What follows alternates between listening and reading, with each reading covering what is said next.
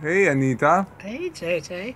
the Trump administration decided to stop funding PBS, the National Endowment for the Arts, the National Endowment for The the humanities. Humanities. How Yeah. do you feel about this particular issue?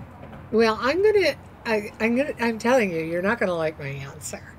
Um, I'm not really that concerned about it because back in the day when these things were developed, you had three networks: ABC, CBS, and NBC, and no educational or really much creative television at all. It was really the uh, the Great Wasteland, and the idea behind PBS was to bring educational and alternative programming to the air, and so it had a purpose then. But its day is gone. I mean, you can find stations that are solely educational. You can go to the library and read a book, or you look any place on the internet. There's all kinds of choices out there that we have now. I always had issues with the endowment for the arts and humanities because it it chooses based on what their personal opinion is of what's valuable and what's worth saving and sharing. And I remember one of the things that was a crucifix in a cup of urine. And I thought, really? My tax dollars are paying for this? I'm sorry. I really don't feel like spending my tax dollars on supporting somebody who did that. It's not art to me. I'm cranky about art. People always get annoyed because I hate Salvador Dali. And Has I'm a nice mustache though. I don't even like his mustache. I've seen better. With great mustache comes great responsibility. And I just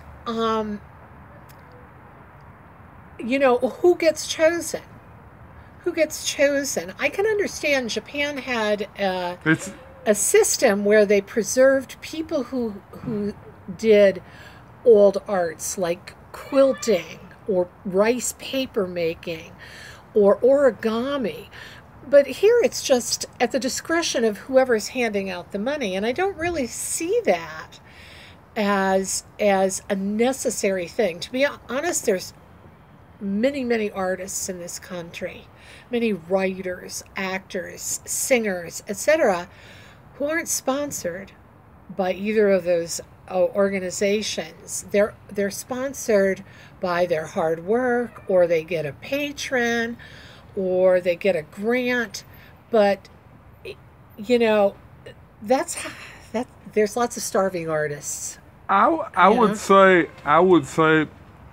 if you look back in history, okay, like Uh-huh. for instance the WPA under the in the New Deal, the Right. Roosevelt administration, they got a lot of good research work done in libraries all across the country. A lot of stuff, Right. by funding historians or putting historians on the payroll or whatever. But right now, you look at who funds NPR, for instance, just to Yes. name one, the Walton family and foundation, and you look at what they do, and they are no longer really The cutting edge. fulfilling their mission. No, Yeah, they aren't. yeah. And so I just think that, like everything, maybe its time has come. You know? Maybe it's time to bring our progressivisms to other issues. Yeah, yeah.